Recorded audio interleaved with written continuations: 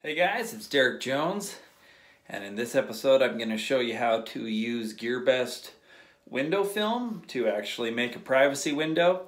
Problem is there's a shower enclosure in the bathroom and I don't have enough room to put blinds in, and we don't want to spend a lot of money to put in closed blinds. So what we're going to do on this window is just put some window film up and call it good. So I'll show you how to do that. Do me a favor before we get started. If you feel inclined, please give me a like or subscribe or make a comment if I could do something better. It really helps me out. All right, let me show you what we're gonna need. A razor blade scraper, a cutter, a clean empty water bottle, a washcloth, some baby shampoo, some tape, and a squeegee, and of course, the Gearbest window film. And this was about like $4. The link's in my description. You can go pick some up there.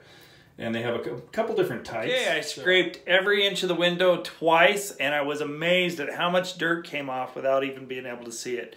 So now I'm actually going to clean the window with Windex first. Okay, I've sprayed it down with Windex. And now you really have to get into the corners, because that's where the scrape material is going to collect if you didn't get it off. So I've wiped it all down, okay, and I'm just going to keep scrubbing. I don't want anything missed, so.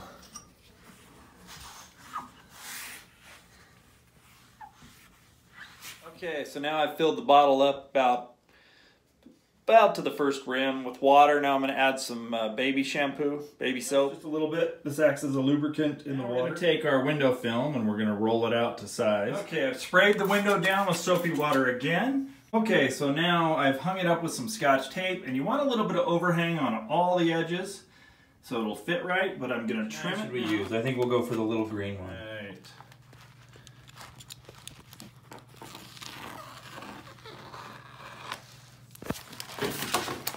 Now I'm going to tear off the little adhesive cover, just a little bit, not much at all. You don't want to tear it all off because it'll pick up dust from the static electricity. So about 2 inches in each direction. It's a bit of a challenge, but if you just use your fingernail, you can separate this pretty easy. Just going to stick a little bit at a time and peel off a little at a time, and it doesn't have to be exact yet. So we're just trying to minimize any contamination. So just keep sticking it. So we've got some overhang on both sides. And we got some overhang on the bottom and the top. Then I'm using this package as a straight edge, and I'm just trimming the excessive film. So now you're just going to squeegee, and the soap makes it easy to smooth all the bubbles. And this is a good time to look and see if you missed any trim. You do not want anything touching the plastic or it'll cause bubbles. And it looks like I have, so let me fix that. Like a millimeter of gap between the rim and the window, just so nothing bubbles. It should look like this. And you just want to let it air dry. Piece of cake, right? Both windows took me roughly 35 minutes. The hardest part is the trimming. Take extra care when you do that. Use new blades. Don't be afraid to use more soap water when you're trying to work the bubbles out, because that's really key to this.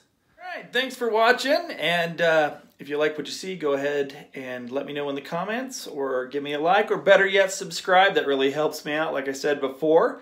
And we'll be doing more home improvements as we get ready to sell this house. So I'll see you next time.